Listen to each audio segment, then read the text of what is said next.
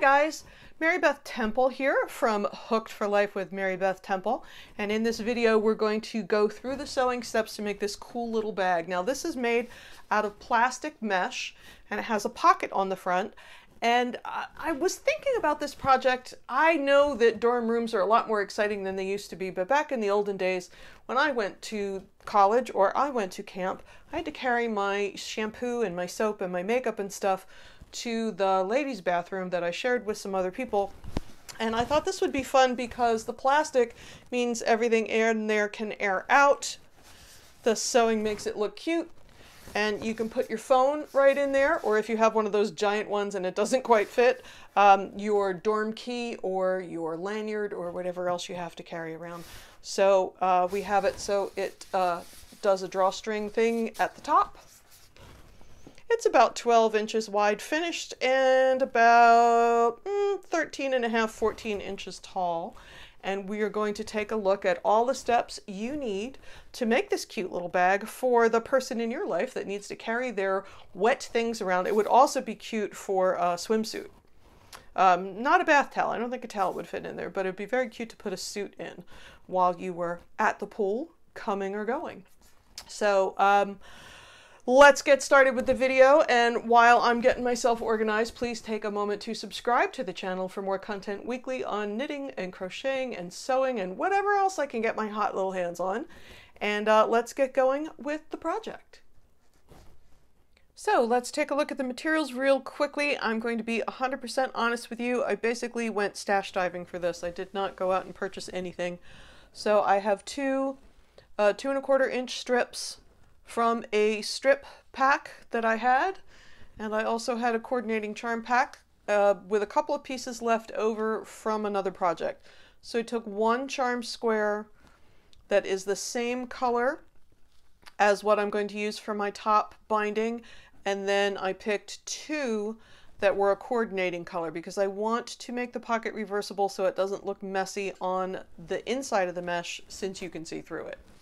The mesh, again, it's left over from a project. I know that I bought it in a package. It was not by the yard.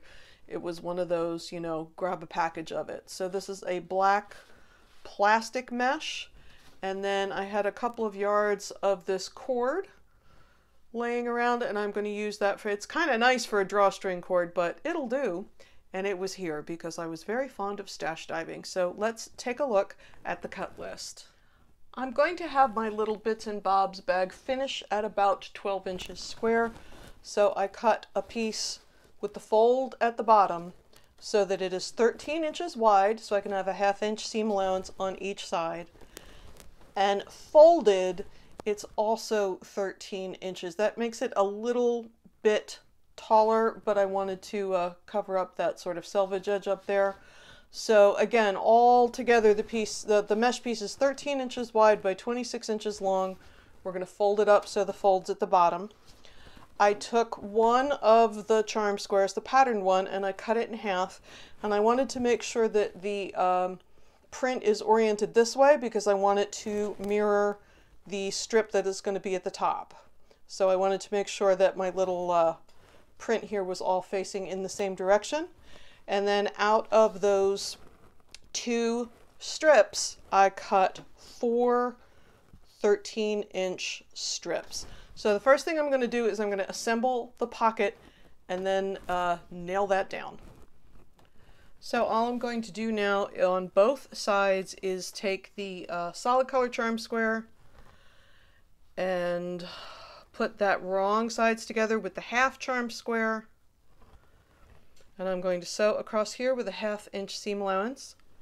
Then I'm going to press those open, put right sides together, and sew around the outside edge with a 1/2 inch seam allowance, leaving an opening at the bottom so I can turn the work,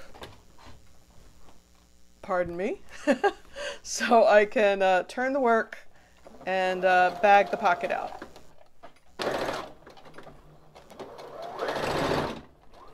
So I have pressed my seams open, like I said I was going to. I have pinned them together, right sides facing each other.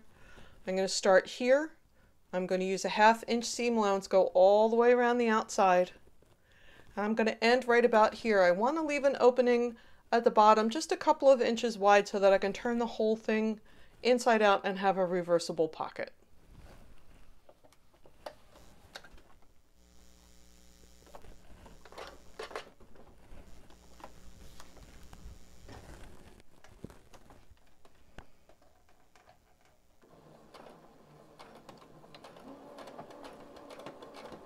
Now before I turn this right side out, I want to trim across the corners.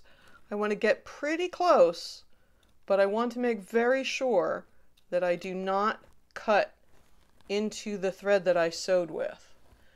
And this makes the corners lay much more neatly. So I'm going to do that on all 4 corners.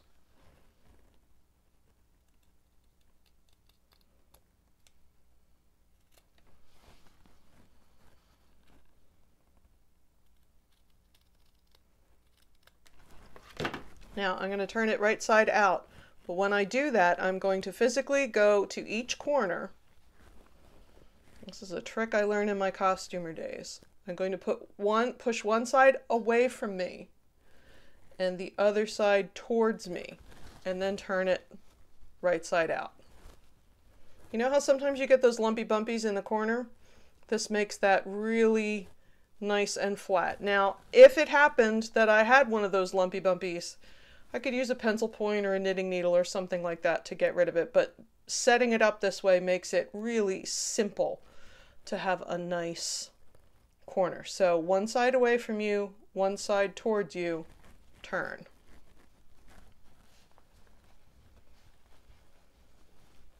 One side away from you, one side towards you, turn.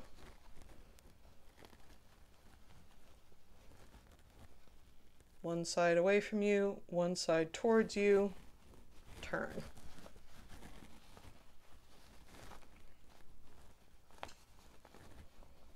Now I'm going to press this flat.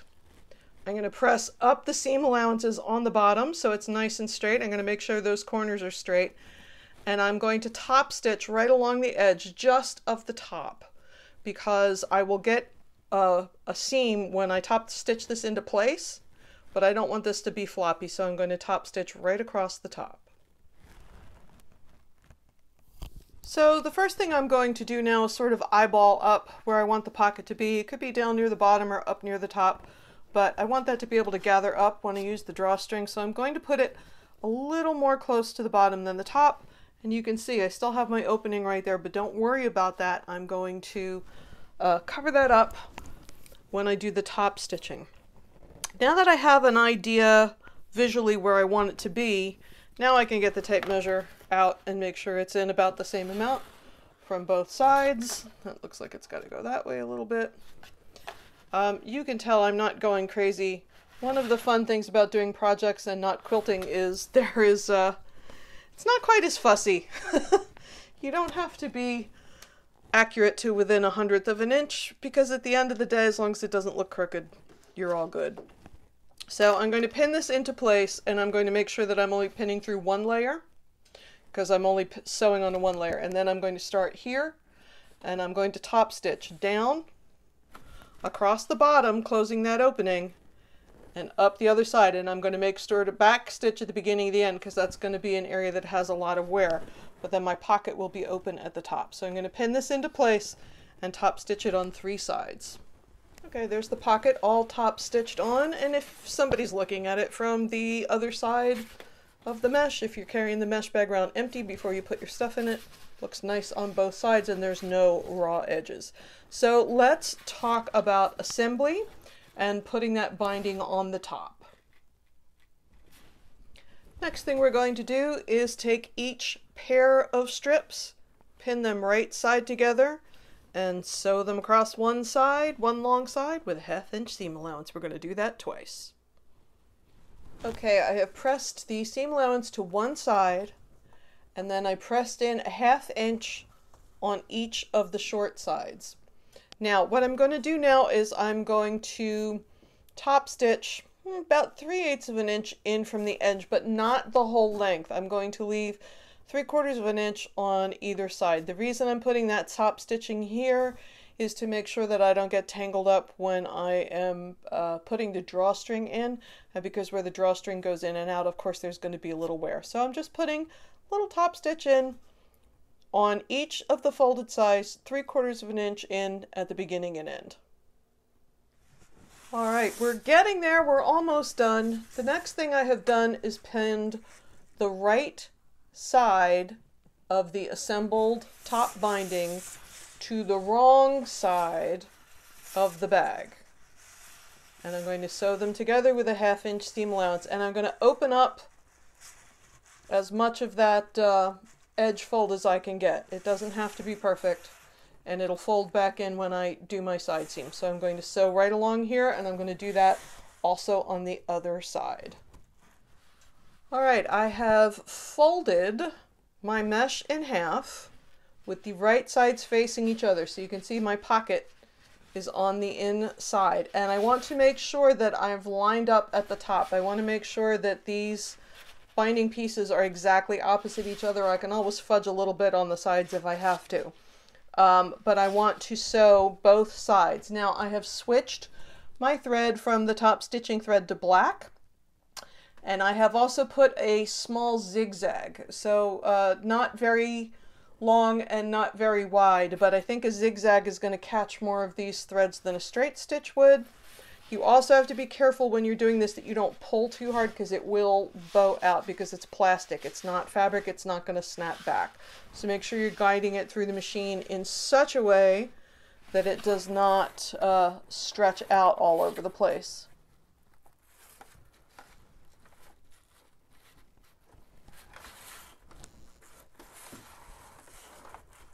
And I'm going right up to the tippy top, right by where the fabric is.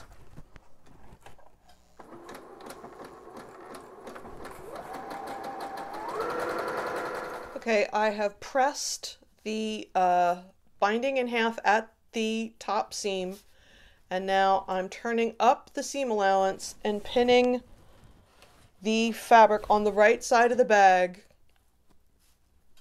into place so that it encloses all that mess going on right there. So we're folding up the seam allowance.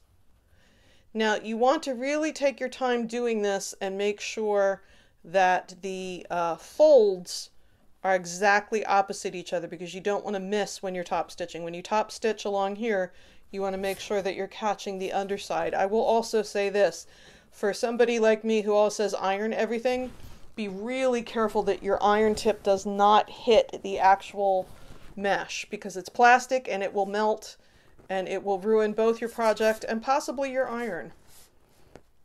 So go ahead and pin that into place, and then when you get to the corners you want to fold the seam allowance this way and get all that mesh enclosed up in there so that it is neat on the edges, and then go ahead and top stitch both sides of that. And then the last thing we have to do, oh, I'm sorry, I didn't say, I turned it right side out first. So now I'm looking at the right side of the work when I do my top stitching, because I want my top stitching to look nice on the right side. If it's a little messy on the wrong side, I'm not going to be as excited. So go ahead, pin that into place and top stitch that down, and then we'll take a look at it when it's done. So the very, very last thing you have to do is put the drawstrings in. Now I used 2 yards of the drawstring cord, so I cut it in half. I stranded one going this way, coming out the other side, and tying a knot on this side.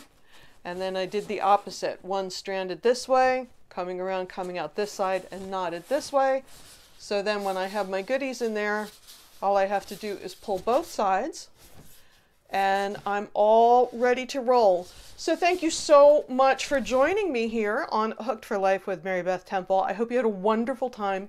Please bop on over to the blog, or follow me on social media, or subscribe to the channel for more content just as often as I am able in knitting and crocheting and sewing and crafting and whatever I get my little hot hands on. And I look forward to seeing you again real soon. Thanks so much, guys. Bye-bye.